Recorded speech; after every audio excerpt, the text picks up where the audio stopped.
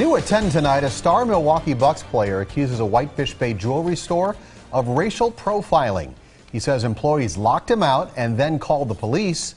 The store owner says this is all a misunderstanding. If a bunch of white guys come in with big, heavy coats on and stuff, we're not going to let them in. I mean, we're not going to let them in.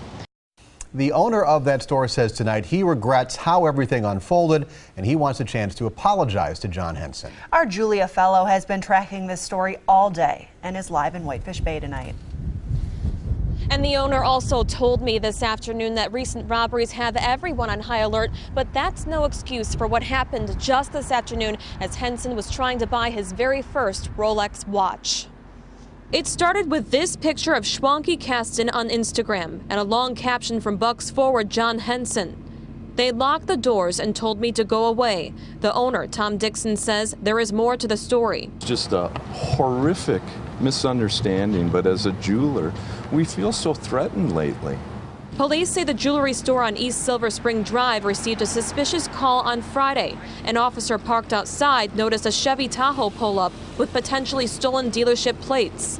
Dixon tells us it apparently did come back this afternoon.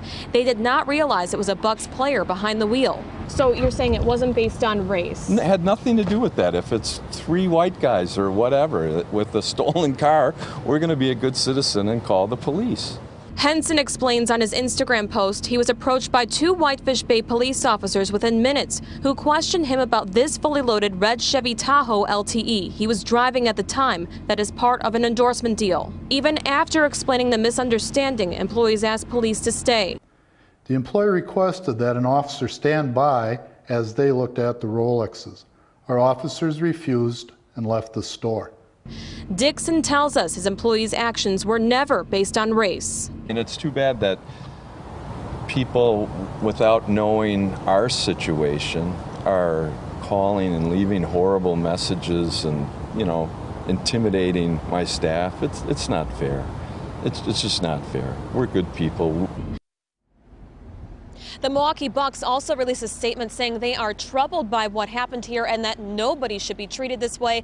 The owner, Dixon, also released another statement by email tonight saying he hopes to reach out to Henson, who has been a customer here in the past and has worked with him very well, sit down with him, look at him in the eye, shake his hands, and apologize personally for what happened here today. Reporting live in Whitefish Bay, Julia Fellow, today's TMJ4. All right, thanks, Julia. And this incident caught fire on social media. People are flooding the Google and Yelp pages of Schwanke Kasten with terrible reviews and comments. Yelp has started to actually take some of them down. The story is also being picked up by news media all over the country. This also has some Wisconsin lawmakers weighing in. Congresswoman Gwen Moore tweeted, quote, "Some say racial profiling is a thing of the past. They're wrong. I'm sure John Henson can shed more light on this."